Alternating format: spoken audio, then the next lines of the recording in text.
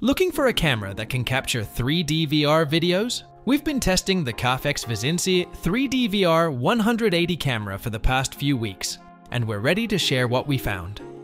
This pocket-sized device shoots videos that you can watch in VR headsets, making your viewers feel like they're actually there. With its 8K resolution and wide-angle lenses, it promises to bring your memories to life in 3 dimensions. But how does it perform in real-world use? Is it worth the price?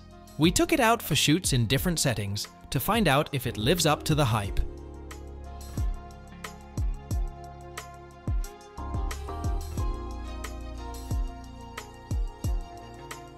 Let's start with the unboxing.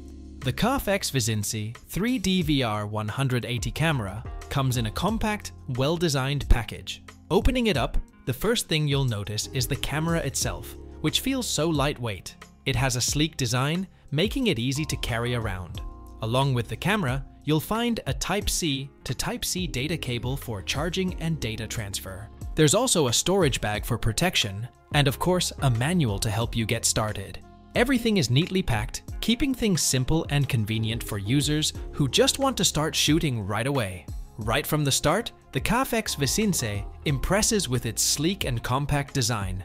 It measures just 126mm by 80mm by 24.5mm and weighs around 300 grams, making it easy to carry in a bag or even a large pocket.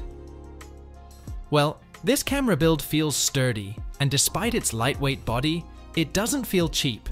Its minimalist approach keeps things simple. Just a few buttons and a touchscreen on the back, giving it a clean and modern look. Its 3.5-inch touchscreen is responsive and bright enough to view outdoors, making navigation effortless. Plus, it has dual 180 degrees fisheye lenses that dominate the front, ensuring a full immersive field of view. Ports are neatly placed with 2 USB-C connectors, a headphone jack, and a microSD card slot for expanded storage. However, there's no access to the battery, which might be a downside for some users. Still, the built-in 3600 mAh battery provides solid performance. We were curious about how easy this VR camera would be to use, and honestly, it's pretty straightforward. When we first got it, we just long pressed the red button to turn it on and figured out the rest quickly. Swiping from the sides brings up the menu where we could access our gallery or switch between shooting modes.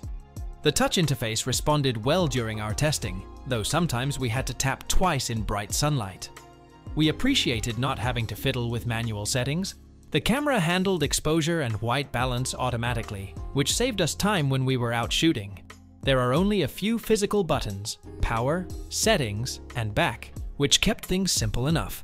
Some of our team missed having more manual controls for specific shots, but for quick captures and everyday use, the streamlined approach worked well for us, even for those who hadn't used VR cameras before.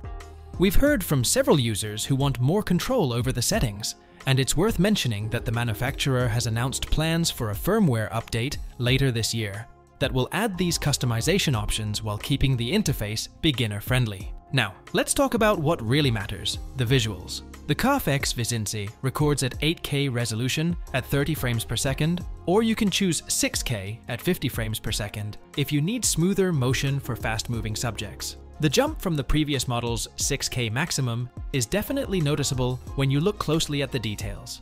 Those dual Sony IMX577 sensors capture a decent amount of depth in your scenes. When you watch the footage back in a VR headset, there's a pretty convincing sense of being there. This camera handles depth perception well enough that objects really do seem to have volume and dimension.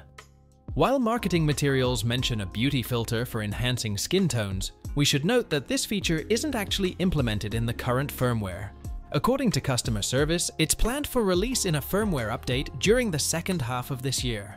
Color-wise, footage tends to have a cooler look with a slightly greenish tint compared to the previous CAF camera. The contrast is also higher, which gives you more vibrant footage straight out of the camera, but might limit your editing options later. This camera isn't just about video, it's built for versatility. Whether you're snapping photos, recording videos, or live streaming, it's got you covered. In photo mode, you get sharp and well-balanced stills with impressive depth, making your VR 180 images feel more lifelike. Video mode gives you the flexibility to shoot in either 8K or 6K, so you can choose between higher resolution or smoother frame rates depending on your storage and editing needs. And if you're into live streaming, you can broadcast immersive VR 180 content straight to supported platforms, making it easy to connect with an audience in real time. For viewing, you have two options: fisheye mode, which delivers a raw, ultra-wide perspective, or ERP mode, which smooths out the image for a more polished 180 degrees VR experience. Having both options makes it easy to adapt to different creative needs. We've been quite impressed with the battery improvements on this new model. The built-in 3600 mAh battery gave us about 2 hours of recording time, which worked well for our day trips without needing to stop and recharge. We took it out for a full afternoon of shooting around the city and still had some juice left at the end of the day. One thing we really appreciated was being able to charge while filming. When we were setting up longer indoor shots, we just plugged in the USB-C cable and didn't have to worry about running out of power. This came in handy during our product demonstration videos that took longer than expected. As for storage, the 32 GB built-in memory is nice to have, but we found it fills up pretty quickly. We recorded about 20 minutes of 8K footage before needing more space. Adding a micro SD card is basically essential if you're planning to use this camera regularly. The camera does get a bit warm during extended recording sessions, especially when charging simultaneously, but nothing concerning. Overall, the battery held up better than we expected for such a compact device. We've been testing this camera for a couple of weeks now, and we're really happy with how smooth the recording experience is. There's almost no lag when we start shooting, which helps us capture spontaneous moments. The built-in gyroscope is a breakthrough for us. We took it hiking last weekend and got surprisingly stable footage, even on rocky trails. Our handheld walking shots look much better than we expected. The camera handles most lighting situations pretty well on its own. We shot in our backyard during golden hour, and the automatic settings captured beautiful warm tones without any adjustments needed. While we sometimes miss having manual controls, especially for tricky backlit scenes, the auto settings are reliable enough for most of our everyday shooting. The dynamic range is noticeably better than the previous model. We can see more details in both shadows and highlights in our nature videos. Audio is a crucial part of immersive content, and the CarFX Visinse does a decent job. The built-in microphones capture clear and natural sound, but they don't perform exceptionally well in noisy environments. We noticed the internal cooling fan sometimes affects audio quality during recording. It's apparently designed to prevent overheating and performance lag.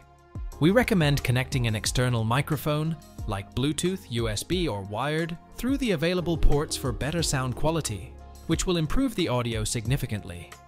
Comparing this model to the first-generation CAF camera reveals significant differences. The original was bulkier, targeted at professional users, and offered more manual controls. This newer model simplifies the process with fully automatic settings, making it more accessible for casual creators. In terms of image quality, the older model had a slightly desaturated look, allowing for greater flexibility in post-production. The new version, however, leans towards a punchier, contrast-heavy style straight out of the camera. The resolution jump to 8K is a welcome upgrade, making the visuals feel more lifelike. If you're a travel vlogger, social media creator, or someone looking to explore VR 180 content without dealing with complex settings, this camera is a great option. It's lightweight, easy to use, and produces high-quality footage without requiring extensive editing. On the other hand, if you prefer full manual control, multiple mounting options, or professional-level color grading flexibility, the first-generation model or other higher-end VR cameras might be a better fit. Overall, we've really enjoyed our time with the CarFX Visinse. After taking it on several outings, we're impressed by how easy it is to capture immersive moments. The 8K footage looks fantastic on our VR headset. It's almost like being back in those places again. What we appreciate most is how quickly we can go from idea to finished product. No fussing with complicated settings means we actually use it more often. For our needs, creating immersive memories and sharing VR experiences with friends, it's been an excellent companion. The simplicity and quality make this camera a joy to use in our everyday adventures. So, that's all about the CarFX Visinse 3DVR 180. Let us know your thoughts. Would you use this camera for your content? As for everything else, don't forget to like, share, subscribe, and hit the bell icon if you want more content like this on your feed.